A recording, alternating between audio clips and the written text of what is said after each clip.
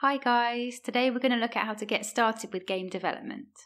Not that long ago, you would have needed to be an experienced programmer if you wanted to create your own video game. Now there are lots of free tools and learning resources that make game development much more accessible. One of the most important aspects of game development is the game engine. This is the framework on which a game is built, and historically this is the first thing that would need to be developed. While some game studios still develop their own, many now make use of third-party game engines such as Unreal or Unity. Unity is a great choice for beginners as it's free to use, has a reasonably gentle learning curve, and has a strong developer community. Today we'll take a look at some of its capabilities and see how to get started on your game development journey. First, we need to download Unity, so we'll head over to the website at www.unity.com.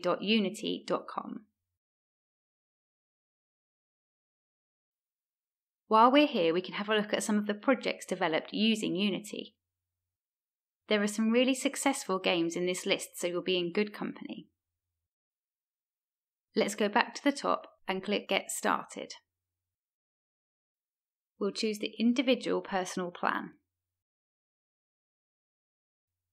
Now we'll just follow the prompts to install Unity Hub. Unity Hub is a really useful application that allows us to access all our projects and all the versions of Unity installed on our machine. Before creating anything, we'll need to obtain a free license. To do so, we click on Manual Activation and save the license request to our machine. We'll then be taken back to the Unity website where we'll need to create an account. Once we've done this, we select the license request file that we just saved. Then we'll just follow the remaining prompts to obtain the license file.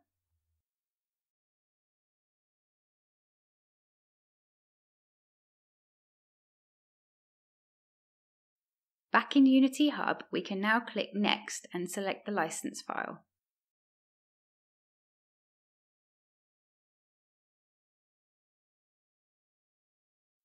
We now have Unity Hub and a license, but we haven't actually installed a version of Unity yet.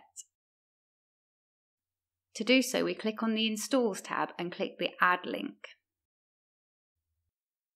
We'll select the latest version and follow the installation prompts, accepting all the default options.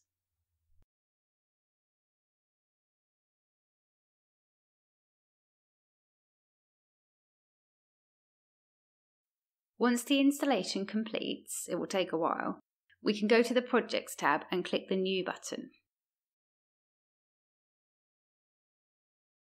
We'll create a new 3D project and name it Getting Started.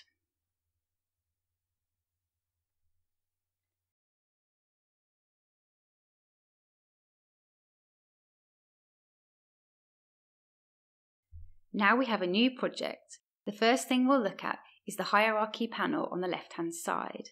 This displays a list of all the objects that are currently in our scene. At the moment there is a camera and a directional light.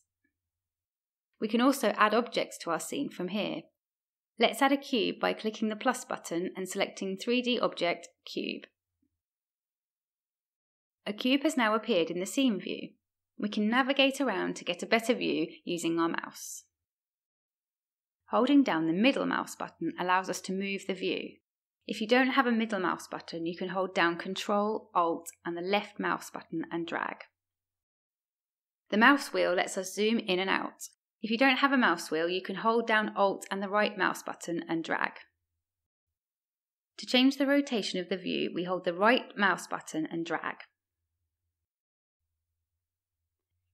We can orbit around the item by holding down Alt and the left mouse button.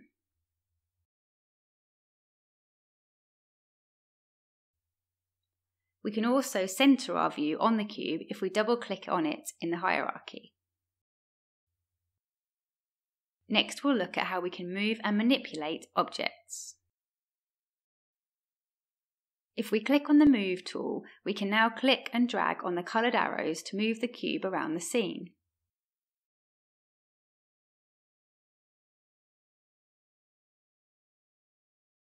If we then click on the Rotate tool, we can click and drag on the coloured circles to rotate the cube.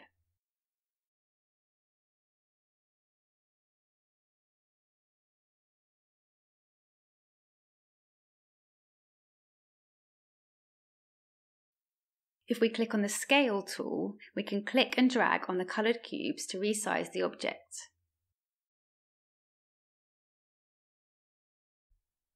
We can also make these changes through the Inspector panel by changing the transform values.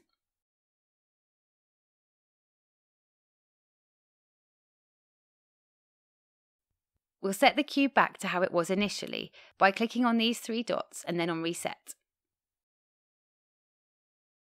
Let's have a look at what our game currently looks like through the eyes of the camera by clicking on the Game tab. If we want to change the view of our game, we can simply move the camera.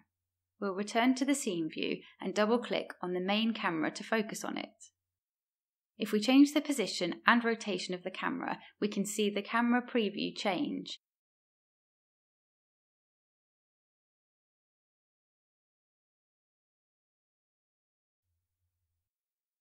Another way we can set the camera is to navigate around the scene view until we get a good view of the cube.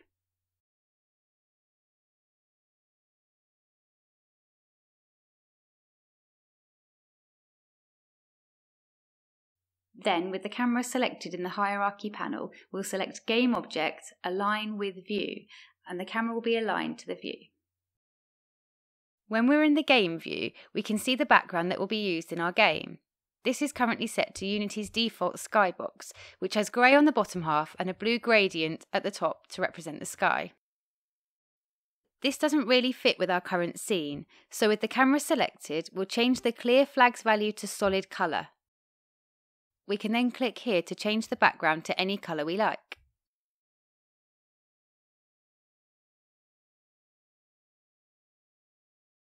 Let's make the scene a bit more interesting by adding a plane, which is essentially a flat surface. We can ensure the plane has no transformations applied by clicking on these three dots and then on Reset.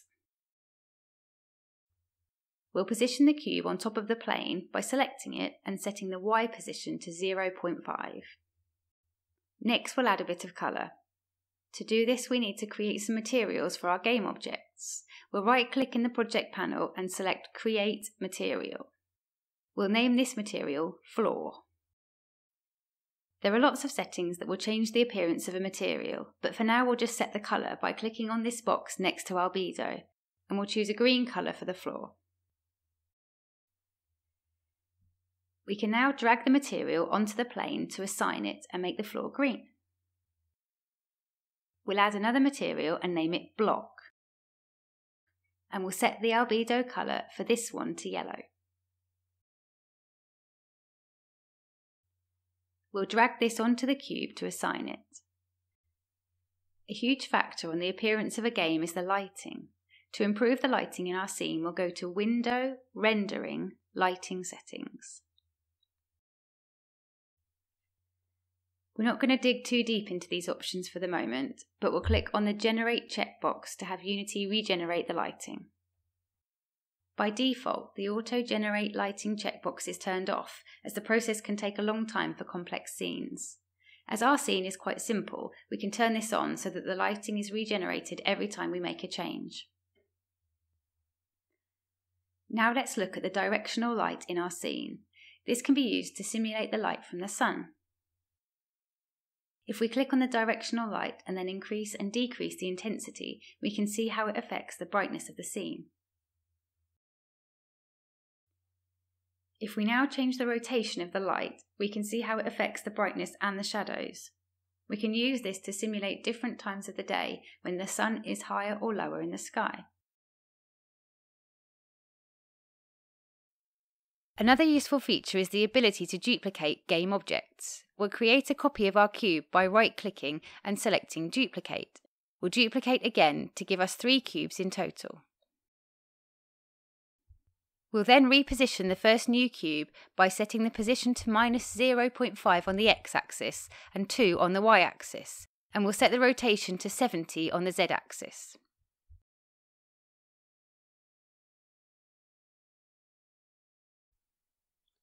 We'll set the position of the other new cube to 3.5 on the y-axis and the rotation to -3 on the x-axis and 21 on the z-axis. Next, we'll add a sphere to the scene. set the position of this to be 5 on the y-axis. We'll set the colour of the sphere to be the same as the cubes by dragging the block material from the project panel. Now that we've got a few more items in the scene, we need to reposition the camera again so that they're all in view. We can do that by positioning the scene view so that we can see everything. Then we'll select the camera and select Game Object, Align with View. If we now switch to the game view and press the play button to start the game, nothing happens. The cubes and sphere remain suspended in the air. They are not obeying the laws of physics, as we haven't told Unity they should be included in the physics system. Let's look at how to fix this. We'll click the play button again to stop the game. Then we'll select the sphere and click Add Components. If we search for Rigid Body and select it, this will add the sphere to Unity's physics system. If we press the play button again, we can see the ball now falls and rolls off the cube and plane.